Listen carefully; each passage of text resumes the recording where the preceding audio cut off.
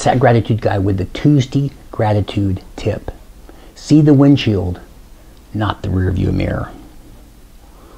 The windshield on your car is about 100 times bigger than the rear view mirror. It shows you what is in front of you. What a great way to look at your life.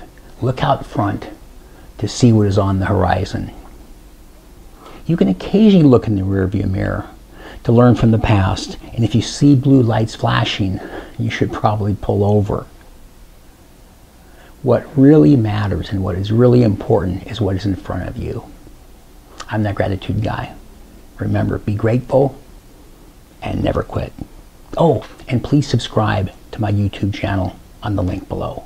Thanks.